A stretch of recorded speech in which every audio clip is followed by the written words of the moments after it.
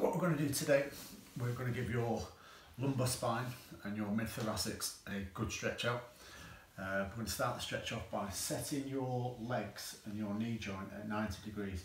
Again, this shin wants to stay horizontal to the floor, and then you're going to take that foot into your knee, and once again, you're going to create 90 degrees on this knee joint here. So what we're going to do, we're going to take a little reach out to the right. We're going to take our left hand and we're going to reach underneath our body. We're going to drop our shoulder towards the floor, and just as you do that, you might start to feel the back release as you go through it.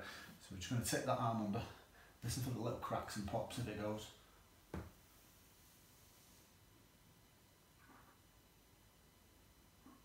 And there's the first one. And then very simply we do the same again.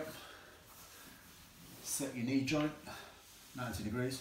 I'm going to pull this foot in once again, 90 degrees on this knee joint. We take a little reach out to our left this time. We're going to take our right arm, we're going to feed it underneath. We're going to drop that right shoulder down towards the floor. Again, we might hear a little release just as it goes through.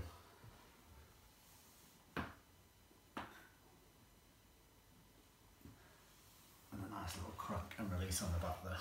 Give it a try if you've got no back issues.